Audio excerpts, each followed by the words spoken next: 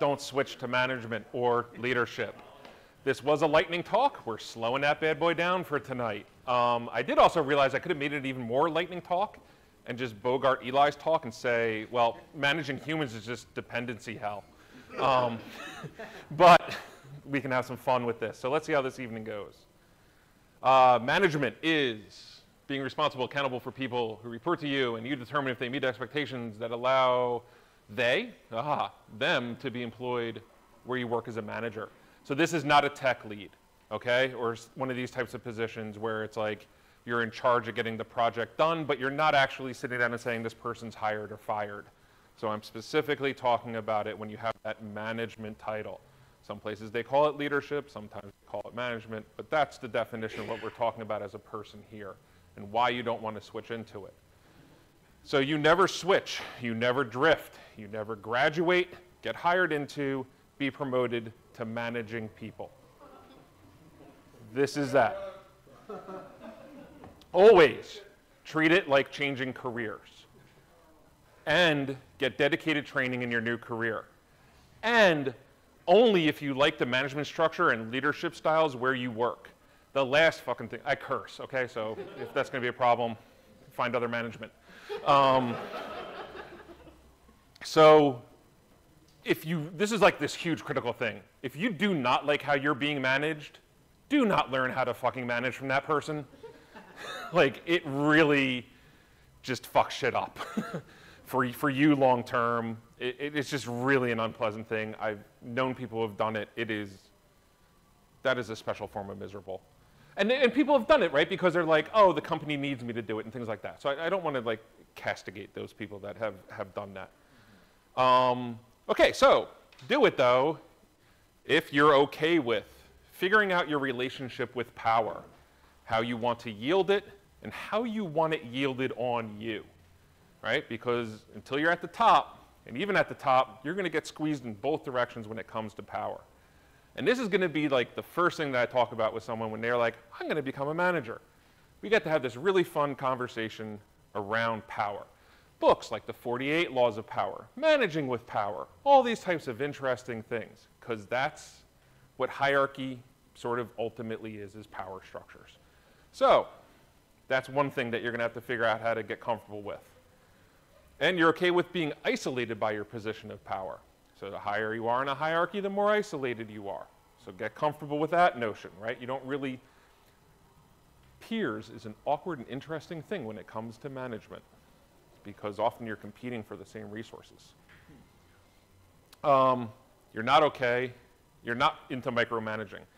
This is like a huge thing, and it's incredibly fucking hard to define, though, right? Like, micromanaging someone is really actually surprisingly challenging to not do. It can be very easy to just micromanage someone. And there's just like a lot of art in figuring this one out with people about when they're asking for help. Am I giving the right level of help? Am I giving too much help? Not enough help? Shit, if I don't give them help, I'm going to get blamed because we don't deliver this, blah, blah, blah. Like, micromanaging winds up being a more challenging thing that you can see. It absolutely sucks to be on it. I've been micromanaged. It sucks. But it's hard not to do it. And you're okay with not leading by only being technical, okay?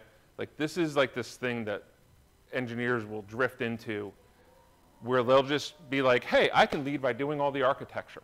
I can lead by coding the proof of concepts and getting them out the door. I can lead by coding every day. Okay, here's what's wrong with this. A, your people aren't learning the skills that they need to be learning under you so that they can scale up and grow and have careers. And B, when I go to you and say, I'm giving you a second team. Oh shit, your team can't actually deliver the work. So fast forward 6 months, I'm firing you because you never taught your team how to be functional. So it's a dangerous thing to do, is to only lead by doing the technical parts of things and not actually figuring out how to enable your team and do all those managey sounding things. You can do the technical part. You can provide advice, guidance, those things, but I highly recommend not being the leads of these. You got to be okay with firing people. This is the basic sort of reality of this shit. You may not be the one actually pulling them in the meeting to fire them, but I'll guarantee you at some point or another, you're putting the checkbox next to someone names who's getting fired. And worst case, you're the one firing them. And like, the shit sucks. Like, I'll just be straight up and simple about it. And it's really hard to fire people in an effective way because of how litigious our country is.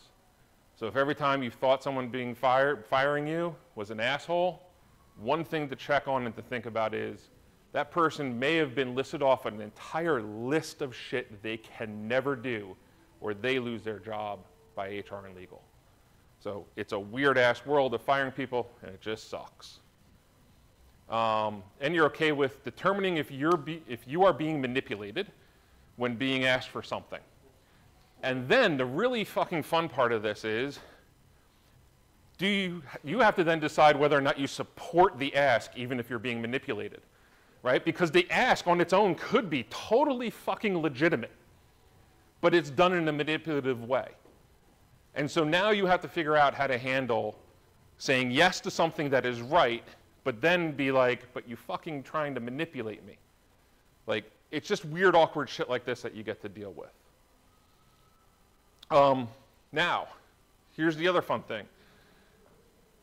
You need to be okay with knowing your leadership style and how you learn to manage will dictate where you can and can't be employed, and there are no standards for leadership styles.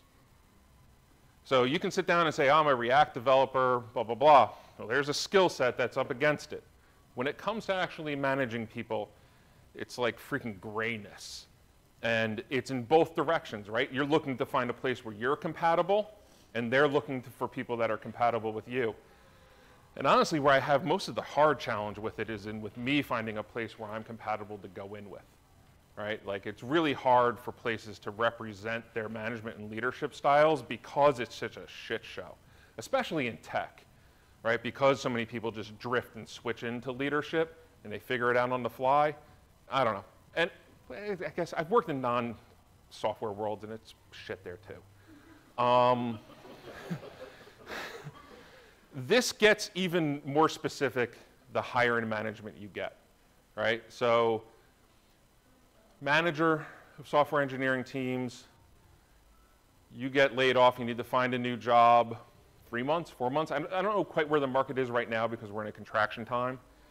Director, 6 months to 8 months to find a new job. VP plus, you're at a year, 2 years to find a job. CTO, 2 to 4 years is even easy times to be not working while you're trying to find something, if you care about where you manage. Those are sort of some of the aspects you have to be comfortable with there. Yeah, being promoted as a manager means you're accountable for more, but you have less things you control, but you control them with more certainty. So what it basically means is the higher you get up in the hierarchy, you'll have less things that you can control, but you can control them with more certainty, which makes it look crueler, makes it look like you're not competent, makes it look like, oh, why didn't he tell us to do this part of it? Well, it's because that's not the domain I control. I only control this little domain. So it's a really weird concentrating of things as you go higher in the hierarchy. This is another huge things, which is every promotion means less problems which more people could not solve, right? So the higher in the hierarchy, that whole group of people couldn't solve the problem that they're coming to you to help with. It's one of the fun parts of it if you like that. If you do not like this, it's a fucking nightmare. All right. And you're okay with promotion to management, managing leads of leads, right? So this is when you're no longer managing just an individual contributor. You're now managing a manager, right? It's almost like starting a new career again, to be honest with you. It's not the same as managing individual contributors. There's a lot of complexities that really start to show up in this. It's also your first real introduction into strategy if you're in a functional lead of lead role. You can be in a dysfunctional lead of lead role where you get no strategy setting, and that sucks. That's pure middle management bullshit. And so what it means is lol is no longer funny. And so this is within this context of being a lead of lead sort of manager here. You need to be comfortable with your two main sources of confidence being the psychic you hired and the Ouija board you stole from your kid. And I want to explain why on this, okay? When the higher you get, the more strategy you're setting, the more you're looking out into the future to see how things are going to work, the less signal you're going to have on whether or not things are working underneath you. Hence, you need a psychic to help you see into the future to see how things are going to go. All right? And like, you need to be confident in that. The Ouija board you stole from your kid is because, guess what? You always inherit the past of every manager before you, right? But no one's going to tell you all the dirty secrets when you go to take over. So you're sitting there with the Ouija board of, I saw on the Git commit this guy, Sam, in 2019 committed this. What did it do? Like you're just fucking guessing. Like, what did he think? Like, you know, it just sucks. Like but you own that now. Right? Like, you're the lead of it. There's no saying, oh, well, I couldn't. No, like, your job is to get the shit done. Okay. Aging out as your technical skills deteriorate the higher you get, so you're trapped in leadership. This is a huge component that starts to take place with this, right? Like, the higher you get up, you should be upping your skills in strategy, people leadership, conflict resolution, all these other things. It means less and less time to keep your technical chops up. Unless you can take the pay cut, and you can survive the serotonin drop of being lower in the hierarchy. And this is a real fucking thing. Taking that step down hurts. Our brains are wired such that we produce more serotonin the higher we are in a hierarchy. It's what helps protect you from the human condition that you're going to be exposed to more. And so when you go down in a hierarchy, it literally hurts you from a chemical level. But you can do it. I've done it twice. It's okay. It's worth it. Because managing can really fucking suck. And you're okay with managing people who make more money than you. This is actually a pretty common element where you're managing people that actually have a bigger salary than you do. Here's the other part that I sort of alluded to before. The larger your organization, the more the human condition you're exposed to, and how hard it is for people to be human becomes your problem. And so what happens is, 50 people under you, you're dealing with an illness once a month, something along those lines, blah, blah, blah. A couple thousand people under you, you're dealing with deaths of family members every couple months, things along those lines. You get to a 10,000, 50,000 org, you're dealing with 1 or 2 deaths of people who work in your organization a year. And so you have to be able to handle the emotional toll of being exposed to the human condition through the lens of leadership. All the notions these days of bring your whole self to work, psychological safety and all those things getting misconstrued, fucked around with. There's a lot of toxic psychological safety, in my opinion. Makes it so that you're exposed to even more of the human condition as a leader. And you have to find comfort with this shit. You have to find comfort with fucked up HR policies where you're fighting for someone who was on a disability leave because they had a mental breakdown. And you're trying to fight for them to be able to have a job when they come back. Then they come back, and your HR department says, oh, you have to rank them as if they were a full-time employment because they weren't out 2 days longer. So you get exposed to the human condition and the rule sets that fuck around with it and go along with it. And then the big ending part here. You're not okay with being an asshat and a lack of self-awareness. The one big thing to sort of say here that's constantly at play is at each level that you come up and you move up in, you're incrementally increasing your self-awareness, right? Because at each level as you're coming up with these things, you're getting more and more comfortable with the unknown. You're getting more and more confident with just your situation and your own self-grounding because there's just so little to lean upon. So if any questions you want to debate, just get my attention. You can find me on there. You can also pay me to help your company in these domains too, if you want, or just, we can also just bullshit about it. You don't have to really, yeah, whatever. So that's that.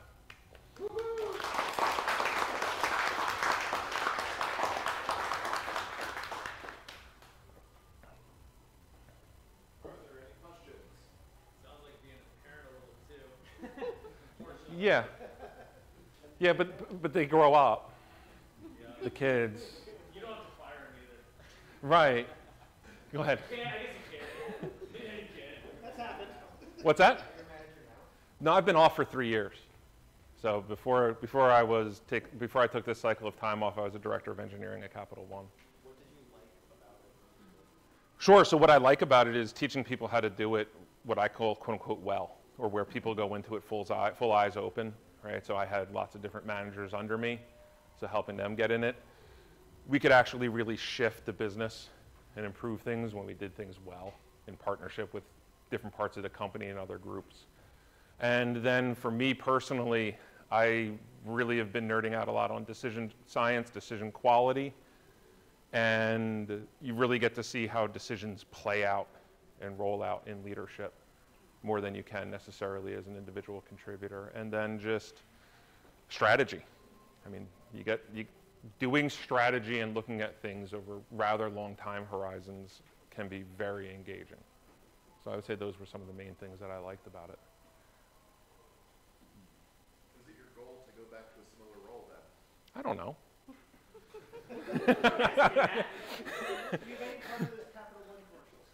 No, I was not. But I had people that coded stuff that were into commercials. So. I think the only thing this talk was missing was, you know what really grinds my gears? Sure. It was really good, thank you. Yeah. All right, cool. All right, or have you ever fired someone and threatened by them because you were firing them? So I used to, before I did software engineering, I run a landscaping team. So yeah, I actually had people roll in with guns after we fired them. So that's the more extreme version of it. Firing blue collar is a hell of a lot easier because you're giving them like a nice severance package and they want a reference and stuff like that. But we've had people get violent. I mean, the biggest fear that I've run into with firing in sort of these places is suicide. So that's usually where a lot of my concern is in making sure that we have the controlled environment for people getting home and making sure that they have paths to, if they have a company phone, okay, do you have a personal phone that you can use to reach out? Okay, do you want, trying to get those type of things. And it's a challenge. It's a challenge making the environment safe for the people that are working there and then safe for the person that's no longer working there. The reason you're firing people may be because of, Instabilities, right? yeah. Yeah, and it's tough. And the person that you hire one day can wind up becoming unstable later on. So it's not even like an interviewing problem or question. It's just human nature. Yeah, it's very unfortunate, and it's very hard because of the matrix of safety that you're trying to keep balanced. I'm curious, from your perspective, why is it that maybe in tech, or I can't speak to other industries, why is it treated fairly trivially? Like, oh, just become a manager. So I think it's a more of a modern phenomenon, at least in software engineering. So I also spent a couple of years in pharmaceutical plant chemical engineering before I went into the software as my transgression into. So in that ecosystem, I got to see where your quote-unquote managers were professionally trained, and they took heavy courses, aspects along those lines, and it was a very heavy investment in people. And now tech did start that way. I feel like my first entry into it in '99 and 2000, I felt like that was more of a thing. People would take that on more. But then when the VC startup ecosystem really started to take off, it's like hire within is so much better because they have the institutional knowledge, right? And trying to swap that component out with someone from the outside is a risk factor. And now it's gotten to this point where it's the average tenure is 2 years for people. So it's just constant freaking churn rate. And that same aspect happens. The whole investment cycle in people seems to be broken up. And the investment cycle in a manager is pretty long compared to investing in someone to upskill in a specific tech domain or something like that. I'd say usually in the better environments that I've been in, where someone's come to me and said, I'm up for being a manager and we think that's the right next step, I'd want to say it's about 2 to 3 months of just prep of going over things like relationship with power, all those elements before they make the decision, right? And that's after they've done tech lead work, things like that. So it's a heavier investment to do it well, and I think by large the tech industry looks at the unicorns and companies like that, and they have a very different motivation method for leadership than I think a lot of your more companies that are grown by their own natural growth rates, not by hyper investment, hyper growth components. So those are some of my thoughts on it. Yeah? So a lot here about staying technical. All these reasons about things you'd be okay with go to management people.